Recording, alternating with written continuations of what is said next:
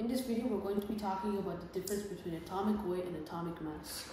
So before even going into the video, you must have an understanding on what the periodic table is, how an isotope works, and also the difference between weight and mass. So the difference between weight and mass is that weight, basically, it's the amount of gravity that's being pulled towards you from a source. For example, let's take Earth's gravity. So if you were to stand on a scale, it would give you a number, and that number is the amount of force Earth is pulling on. Matter times the amount of force is your weight, or the amount that Earth is pulling on you. But if we were to take matter or mass, basically mass is made up of the amount of matter you have. So let's move to atomic weight and atomic mass.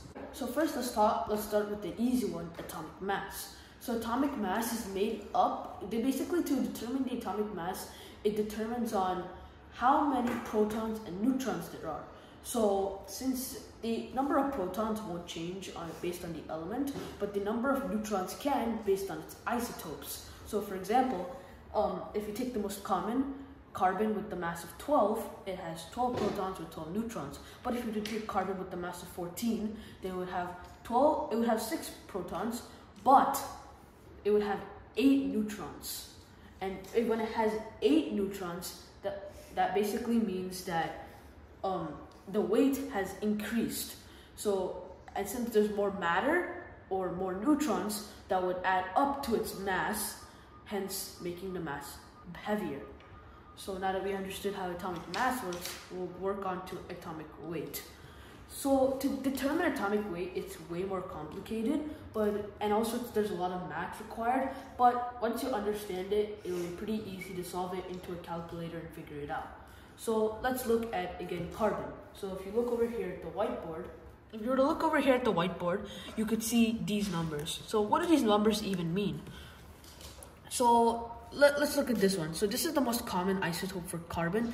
It's C with the mass of 12. The 6 represents the atomic number with the mass of 12, but the atomic number is 6. So the atomic number in an element doesn't change, and that's basically how the periodic table is organized. So if the atomic number for carbon was 7, then it wouldn't be carbon, it would be nitrogen.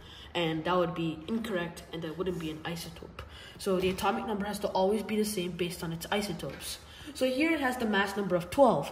So we have to multiply in percentage how often is it like reoccurring in nature, and also we have to multiply it by its mass.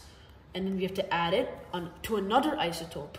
So this is carbon with the mass of 13, okay? So carbon with the mass of 13 or 7 neutrons, basically you only find 1.1% of that in nature, and you have to multiply that by the mass number. And for carbon with the mass of 14, you only find it 0.01% of the times, and you have to multiply that by 14. Basically, you get the answer 12.0112, or rounded to 12.011. And if you look over here, we have 12.011, hence getting the atomic weight. So basically, the atomic mass is the sum of the protons and neutrons based on the isotope given, and atomic weight is basically the reoccurrence of the isotope times the mass that would give you the weight. So in this case, carbon has 3 isotopes, so we would add it 3 different times, get 3 different answers, and add them together to get our weight. Can atomic mass and weight ever be the same? Yes, it's true.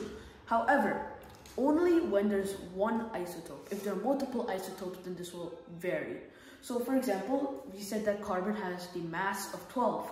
Then if you look over here to this isotope, yes, it has the mass of 12. But if you look at this, no, it's 13. Here, no, it's 14. So it varies based on how many isotopes there are.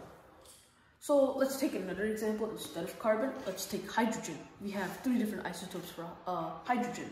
So since hydrogen regularly, if we find it in nature, hydrogen most likely always has the weight of, the mass of 1. So atomic mass would be 1. But sometimes its atomic mass can be 2, or sometimes it could be 3. But if we were to narrow it down and do the process that we just did over here, we would get this decimal over here, which would represent its atomic weight. So that is the difference between atomic weight and atomic mass. Atomic mass is the sum of protons and neutrons based on the isotope, and the atomic weight is how often a certain isotope is reoccurring in nature, and if you multiply that by its mass, you will be able to get its weight, which is found on the periodic table.